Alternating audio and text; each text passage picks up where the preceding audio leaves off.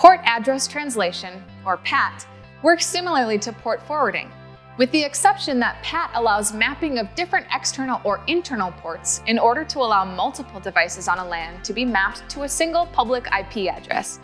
We'll talk about how to configure port address translation on RV345 routers on this edition of Tech Talks, next. To start off, we'll log into the web management utility for our RV345 VPN router. Once we're logged in, we'll navigate to the Service Management section under the System Configuration tab in the menu on the left-hand side. Here, we'll click Add under the Service table to add a service. For the purpose of this video, I'll name our service Test. We'll assign it to port 8080 with our protocol set to TCP. Port 8080 is an external port which we will want to translate to internal port 8443. Hit Apply to create the service. In order to combine our service to port forwarding, we'll go to the Firewall tab and select Port Forwarding, then click Add.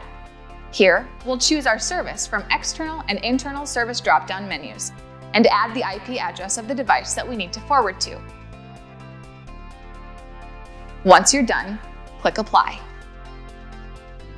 And just like that, we've configured port address translation on our RV345 VPN router. Thanks for watching Tech Talks from Cisco. We'll see you next time.